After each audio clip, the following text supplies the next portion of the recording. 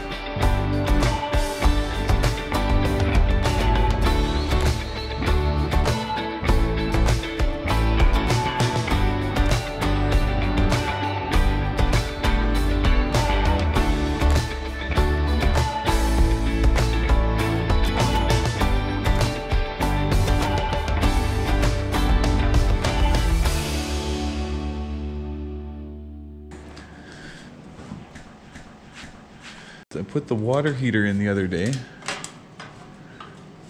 Ours is kind of different. It's called an indirect water heater. So there's no actual gas hookup to it. It's going to be heated by our boiler. So, you know, the regular connections are normal. Hot water, cold water goes in, hot water comes out.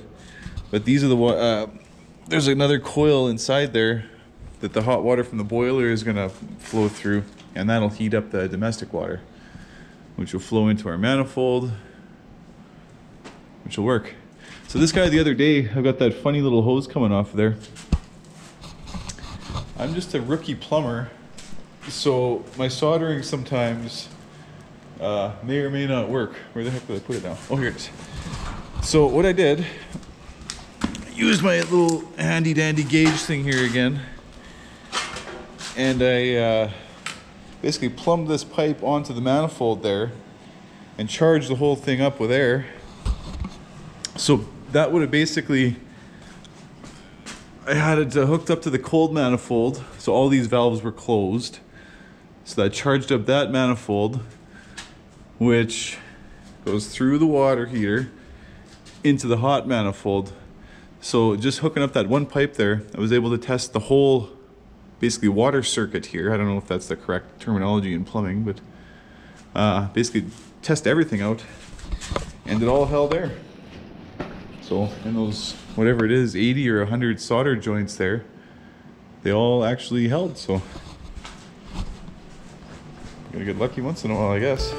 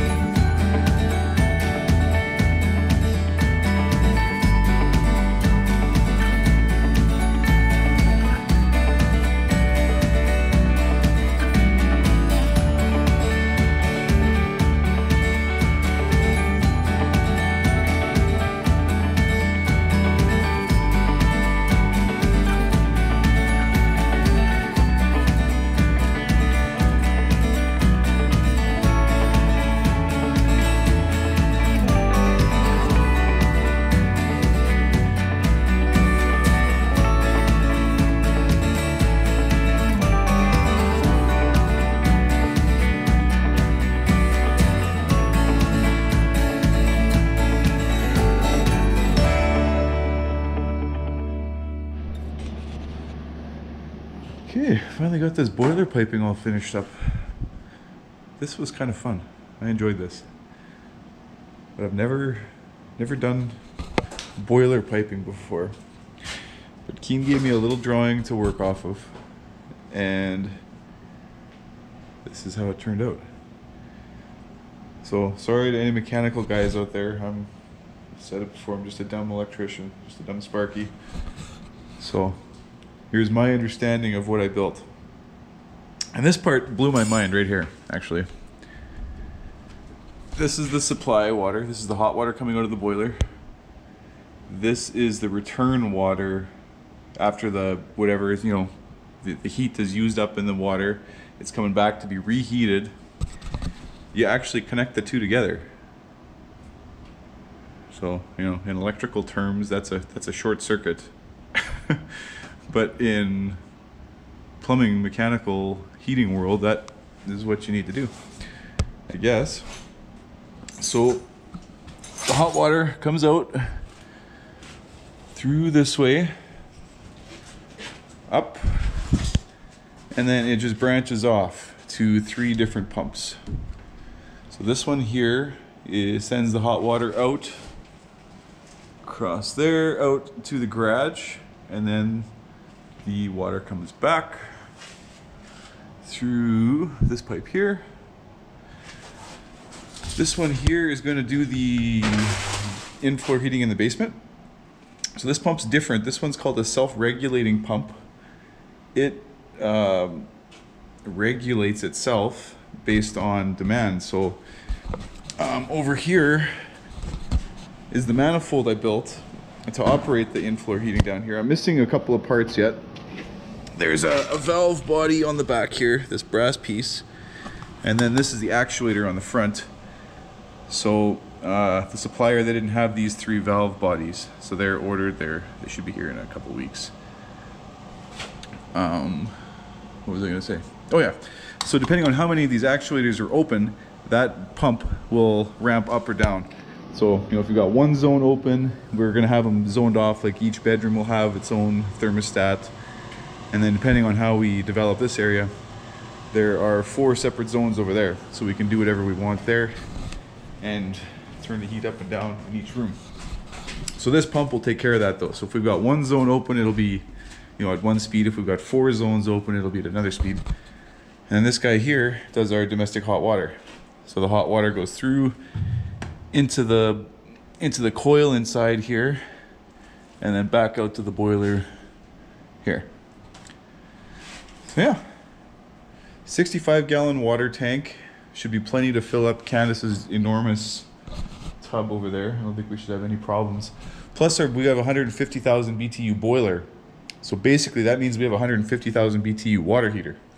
Because anything that boiler can output, we could put into this water through this black iron pipe here.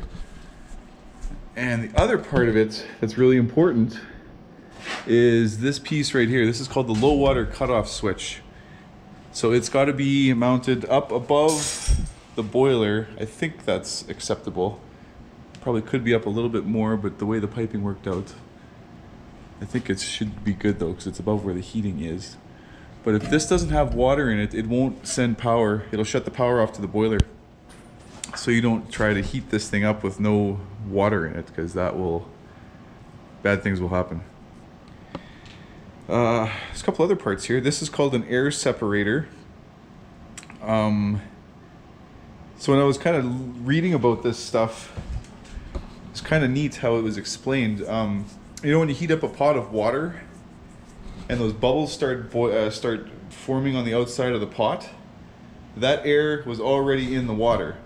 So as you heat it up, it becomes less and less soluble, or I guess the gas becomes less soluble in the water, or however it works. The water is able to dissolve less gas in it, or whatever. Anyway, the water wants to come out though, or the air wants to come out, so this little guy will kind of give a spot for that air to come out of there.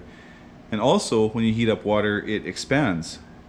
So if these pipes are full of water and they're cold, and then you start throwing some heat in them, they're going to grow, or the water is going to want to take up more space. So this little guy will allow that to happen. So it's got a little air bladder on the bottom here, and then as that water expands, it'll just push down on that bladder, and then as it cools off, it'll push back, and everything's happy. So this was fun. This was a lot of work, but turned out pretty good. Take you to that manifold outside in the garage. The one in the garage, it's just on or off. We didn't need those actuators on it. So we'll have a little thermostat out there. When it calls for heat, everything will turn on at once. Oh, we're done painting up here. Show you around there too. Gotta have a bonfire here once it dries up outside again. Got garbage everywhere. But here's the manifold outside. So same deal, except there's no actuators, just 5 zones. And this guy here, we ran another pipe down there This is for, it's called a slab sensor. So there'll be a little, I think it's a thermistor, I think it's what it's called. A little sensor in the slab that'll tell the boiler what the temperature is out here. And then this little guy right here, on the return side, I'm going to put in one of those little brass air bleeders there. Just another spot to get the air out of the system so we don't end up with any air locks or anything like that. Should work good. So pretty quick here, gonna get on to cabinets. My mom and Candace did all this painting. It's over Easter week here, Easter holidays for Candace. I worked all week, but they were here painting. Yeah, turned out pretty good.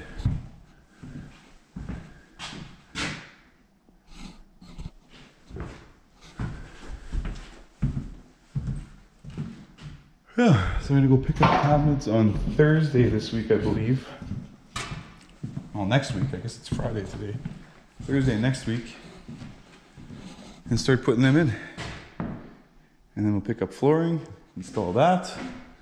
Candace ordered the stone for behind this thing. I've got to take this drywall off and put on, there's a couple options. There's this tile backer board. It's like drywall, but it's got like a waterproof something or other on the outside. But it's horrifically expensive right now. So I think I'm just going to get this cement board. It's this 1/2 inch. It's actually cement board. I think it's more meant for tile, under tile or flooring. But it'll work just fine for that. And a bomb went off down here too. It's been all winter. The whole winter's worth of garbage. Gotta light a bonfire again. Get rid of all this cardboard. What else? Oh, we had our water test come back. Our well water is awesome. It's awesome. We've got less than 200 parts per million total dissolved solids. There's no iron, there's no magnesium, and there's calcium. A little bit of calcium. They said it's about twice as hard as city water, which is good. Like for a well, that's fantastic. You can't ask for anything better. So our little well over there gives us really nice, good water. So all we need is a water softener and an RO filter for drinking water. No iron filter, no crazy, you know, UV lights, or there's all sorts of stuff you can get that kill bacteria, and we don't need any of that stuff. So I think the RO filter is probably going to live up here, because the two places we need it are just on the other side of the wall. We need it for the pot filler and for the drinking water tap upstairs. Oh, and I guess for the fridge too. We'll probably throw it up there for the ice maker and for the fridge. So yeah, I think the RO is going to go here. And the water treatment, the water softener will go here.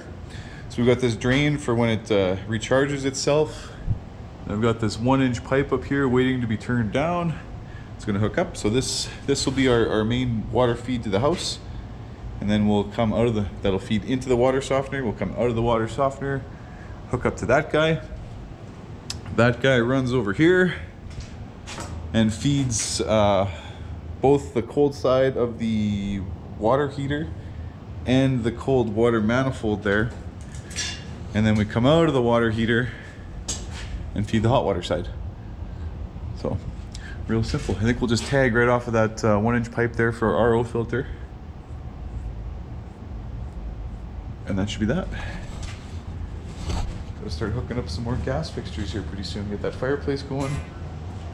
Get the boiler going. But I think I've babbled on enough here. Yeah. So, lots going on. Lots left to do.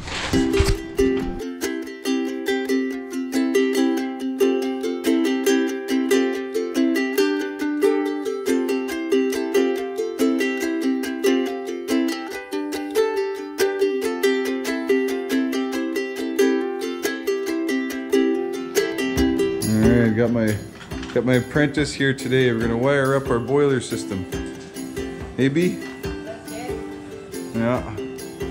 See if we can figure out how to make this all work. I'm pretty sure that's Well, I think the piping will work, but it won't do anything until we wire it, right? So we got 3 pumps to wire. We've got our actuators to wire.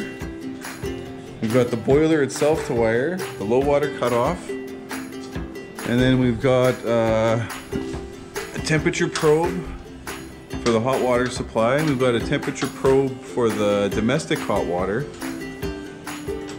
And what else is there to do here? Oh, there's the slab sensor outside. We got all sorts of wiring to do here, buddy. See if we can make it work.